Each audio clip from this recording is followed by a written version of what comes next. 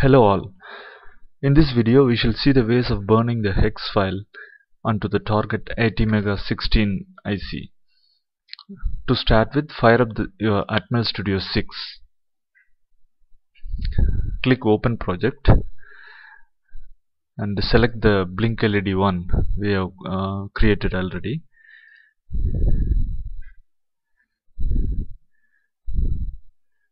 This is the small program to blink LEDs.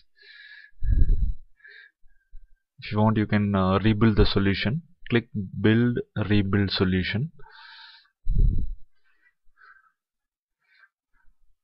Now the program is compiled, build is succeeded.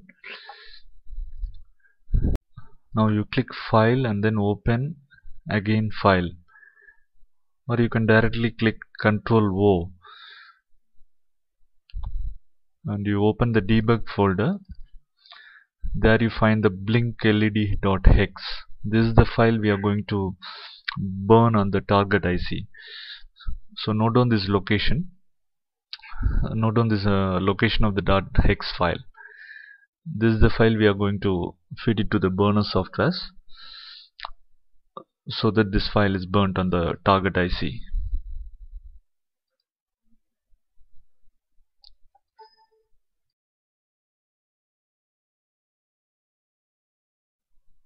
First we shall see the usage of AVR PAL.net. Fire up AVR PAL.net. It has got an easy to use graphical user interface and it works on WinXP as well as Windows 7. .NET Framework 3.5 and USB ASP drivers are required for proper operation of this software. Now you connect the USB ASP hardware to your PC and click on this black rectangle in the AVR PAL.net. Your target IC is recognized now and displayed as ATmega16.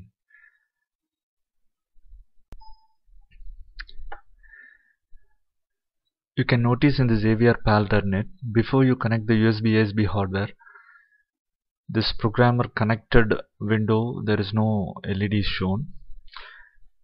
As soon as you connect the USB ASP, here a red LED glows in the programmer connected and you can see a line drawn here. Also the firmware full compatible, there is a green LED.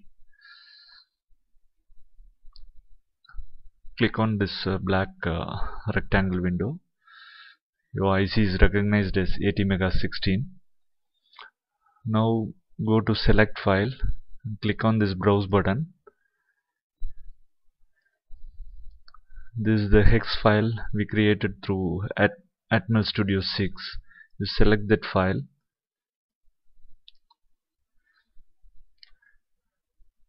Now this big rectangle button gets enabled. This is the write to chip button.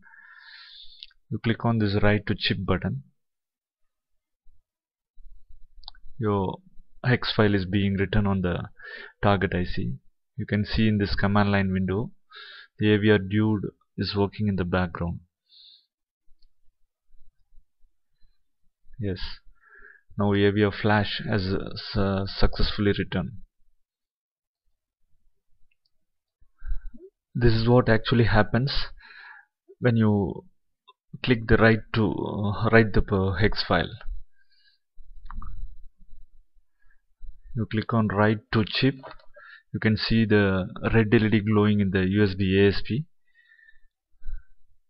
indicating that the program is being loaded onto the target IC.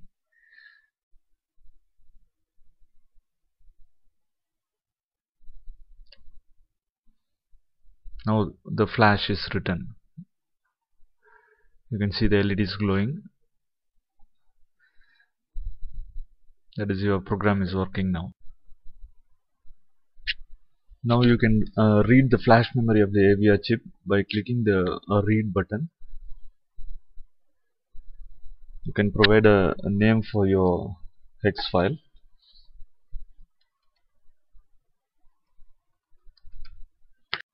Click save to save a copy of the flash memory. It takes some time to read the flash memory and store it in the file.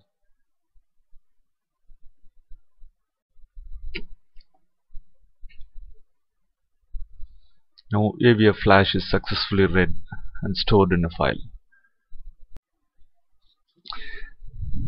AVR PAL.net also incorporates a fuse editor and fuse calculator. This is the fuse editor window. You can read the fuses by clicking on the read fuses button.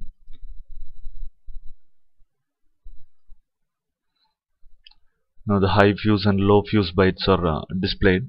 This is the default values, D9 hex and E1 hex. If you want to edit these fuse bits, you click on editor. You land on the advanced fuse editor window. This is the 8 bits of H fuse and 8 bits of L fuse, low fuse. These are the check boxes. So if it is no click mark means it is 1 and not programmed, that is, it is disabled, and tick mark means 0 and it is enabled or programmed. You should be very careful in selecting these fuse bits. After selection of fuse bits, you can provide a short name and save it for future usage.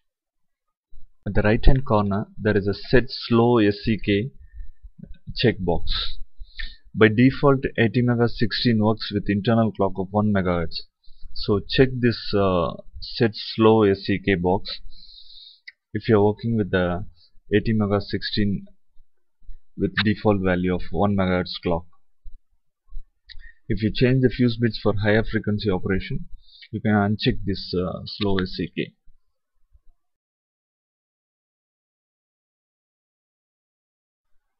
Now we shall see the Extreme Burner program. Fire up the Extreme Burner. It has got a nice graphical interface and colorful buttons. To start with, you have to do the settings. Under settings, select the programming mode as ISP, and then we have to select the chip as ATmega16. At the bottom of the window, you can see the CEO selection. Chip is ATmega16 and mode is ISP.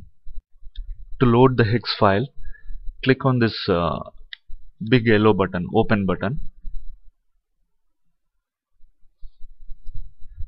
and browse to the hex file we created using Atmel Studio.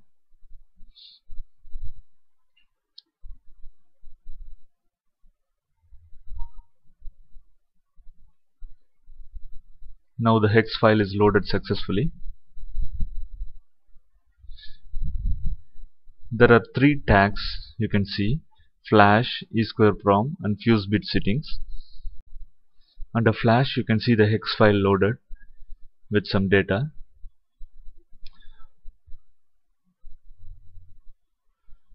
To write this hex file onto the target IC, click the write all button. This with a down arrow icon. Click on this write all. The progress is shown on a separate window. You can see it is detecting the AVR chip automatically and then erasing the chip and finally writing it onto the flash memory. After writing, it automatically verifies the flash memory. Now all tasks are completed successfully. You can close this window. Now the hex file is successfully written on your target IC.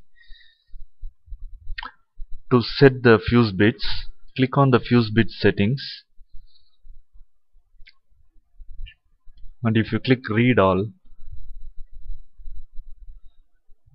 the default values of low fuse bits and high fuse bits are shown in hex E1 and D9. These are the default hex values. To change the fuse bits, click on bit details. Suppose you want to change any of the low fuse bits, you click on this bit details.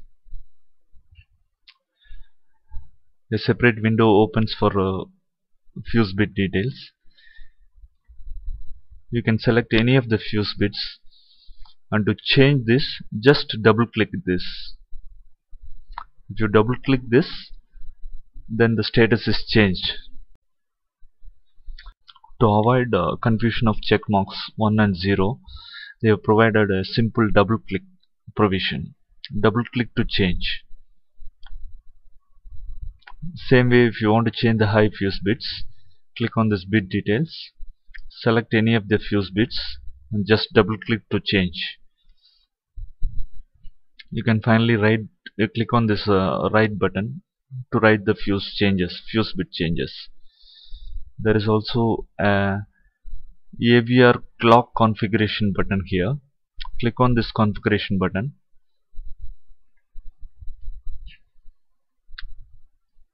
Suppose you want to use an external crystal of 8 MHz.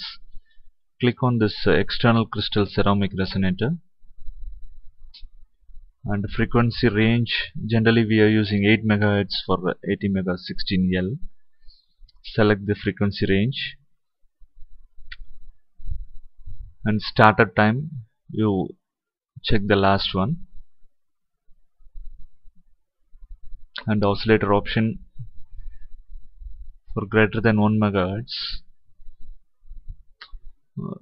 You can select any of this oscillator option.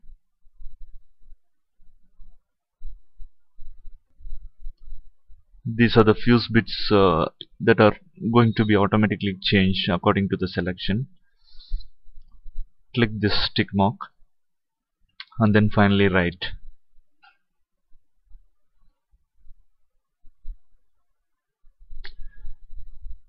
You can also erase the chip by clicking on this chip erase button.